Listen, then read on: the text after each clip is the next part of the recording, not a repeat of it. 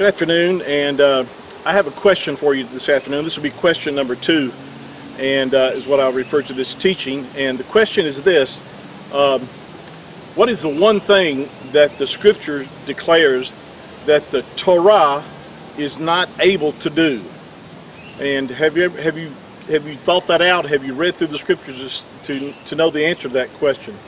And I'm going to deal with that in this session and show you what the Scripture has to say, that the Torah, or the law, it's referred to as the law in a lot of our English translations, especially in the New Testament, or the Brit Hadashah.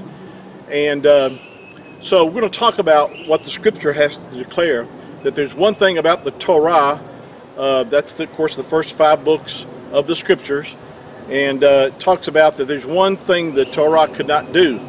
And let's talk about that. And I'm going to read from the book of Galatians chapter 3, and this is the writing of the Apostle Paul, or Shaul in Hebrew. And I'm going to start reading at verse 21. It says, "Is the law," again I'm reading from an English translation, but the word really would be Torah in the Hebrew, because this is what it's talking about, "Is the Torah against the promises of Yahuwah?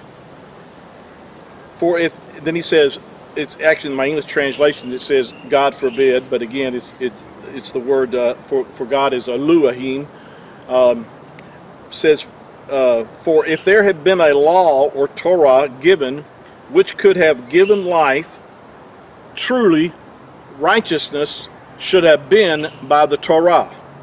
Now what Paul is making reference to is that if righteousness, to be in right standing, we're talking about what righteousness is. Righteousness is to be in right standing, of course, with Yahuwah. It's not, and we can't approach Him in our own righteousness, because the Scripture declares that our righteousness are as filthy rags. So we have to approach Him in His righteousness. Well, if you could attain to His righteousness by the Torah, then it's right here. It says, you know, that was the one thing that the Torah could not do, in that you could not attain unto the righteousness of Yahuwah, and also you could not obtain life. See, it says that for if there had been a law given, or Torah given, which could have given life, truly righteousness should have been by the Torah. In other words, if just keeping the Torah, keeping the commandments of Yahuwah would have given man eternal life, then there would be, first of all, there would be no need for a Savior. There would be no need for a Mashiach to die and pay the price for our sins and be our righteousness and become our righteousness. So that's the point he's making right here in this verse here, that the Torah could not give life.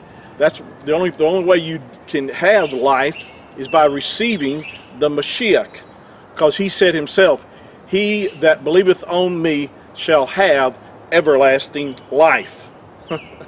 So you have to believe on the Mashiach in order to have eternal life. Thank you for joining me this afternoon, and I'll share some more in our next session. And please share this with others, and thank you for your support. Shalom.